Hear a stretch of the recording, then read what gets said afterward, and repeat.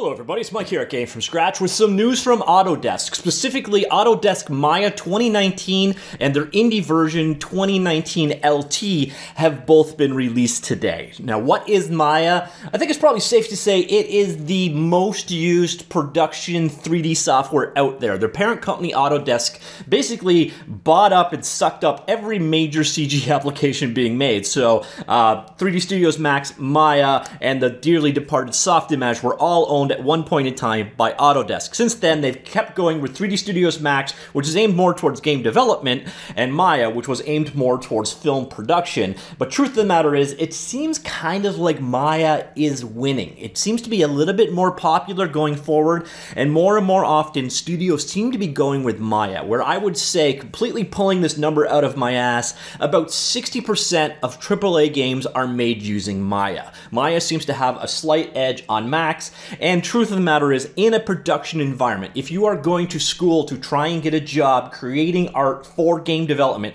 it's either Max or Maya, and probably Maya that you want to learn. So that's why this is relevant and important. So now let's jump in and take a look at what all is new in the 2019 edition of Maya. And they've done something I absolutely love with this release. And this is one of those things, I know a lot of people hate subscription-based software, and Autodesk moved towards that, just like Adobe did with a lot of their products. And basically, you buy it or rent it, I guess you could say. But the nice thing with that is all of a sudden these big feature release versions to try to get you to upgrade aren't as important. So you can have a lower priority on, we need to have subsurface ambient occlusion, God ray, scattering, integration with real-time voxels. So you don't need those big checkbox items anymore, so you can focus on things like performance. And that's what this release is all about. It's about improving performance across the board, and I love to see that. Things like startup time, selection time, viewport rendering, animation playback time, and they're saying 2 to 3 times performance improvement in animation playback due to animation caching. And whenever anything releases with massive performance improvements, it's a win. Be it a game engine, a software, so on. I really wish more companies would actually focus on this. Instead, what they normally do is add feature, because features sell, but they also introduce bloat and make the product worse and worse and worse over time. So kudos to Autodesk for focusing on performance with this particular release. Of course, that is not all this release was about. There was a number of features also added. Now, I'm not going to get into a lot of details about the LT stuff. LT is mostly the performance and the core stuff.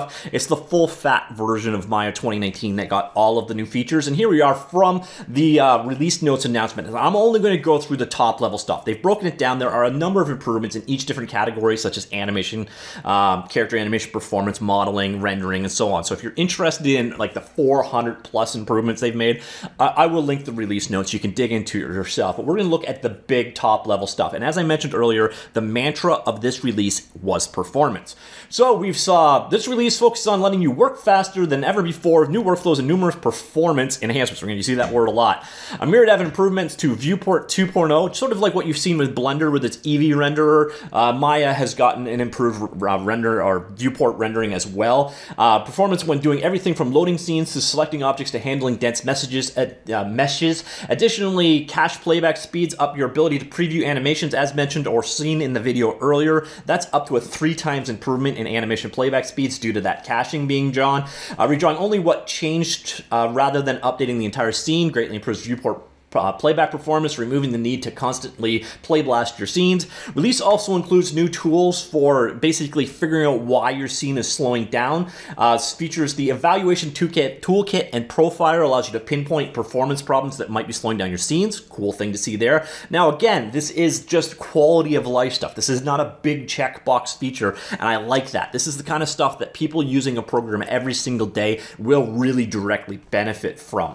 We also saw improvements to render setup, which enables you to better organize render layers by coloring and isolating them in render setup editor, or by controlling whether lights are included in each layer by default. In addition, more options are available for exporting and importing scene render settings and AOVs. You can now render Arnold. Arnold is a third-party renderer that they've purchased. Arnold right in the viewport, including its render view options such as debug shading, AOVs, and region rendering. New graph editor filters have been added to help you refine animation curves quicker and easier than before, and plenty of examples and presets have been added to the content browser. So again, the theme of the 2019 release is performance. And once again, I am really stoked about that. That is a good thing for them to focus on. Now, if you're still sticking around, you may be wondering, well, what exactly does Maya cost me, if you're not already familiar with the software? And this is the part that hurts. Now, as I mentioned earlier on, they have moved to a subscription-based model. So if you want the full version of Maya, you're looking at $190 a month or $1,505. Don't know why they wanted that extra $5, but $1,500 a year for a subscription. Again, no straight-out buy-it options anymore. This is now a subscription-only system. Now, if you have an old perpetual license, you see there, you can actually save money to move to a subscription model. But that is a legacy thing. They don't offer that anymore. Also, if you are in the Maya LT space, it's $30 a month or $245 a year, or 2 years you get a bit of a discount off that. 3 years you get a bit more of a discount, etc. Now, one of the things that kind of sucks, a lot of the value used to be with Maya LT. Again, Maya LT is stripped down for indie game makers. It's more modeling, animation, exporting, designed for creating and exporting content out to game engines. It used to also include, and I think it technically still does include, the Stingray game engine, but unfortunately Autodesk have discontinued Stingray, and that was a huge part of the Maya LT value proposition, is it actually came with a game engine at that $30 a month, and the fact that they're not offering that anymore kind of sours me a bit on Maya LT's value overall. But again, if you are not looking for the full functionality of Maya, Maya LT may be right for you. Now, one thing that Autodesk do very, very well, however, is if you are a student, you can get access to all of the Autodesk software, full-on licenses for something like 2 or 3 years. You basically just have to be from a valid school or a made-up school if you are an unethical sort. Of course, there's no difference between using a student license and making commercial stuff for if you're not a student than pirating. So, I'm not recommending that. But the checks and balances on proving that you're a student are pretty low-key overall. So Autodesk is very accommodating towards students, and if you are looking to get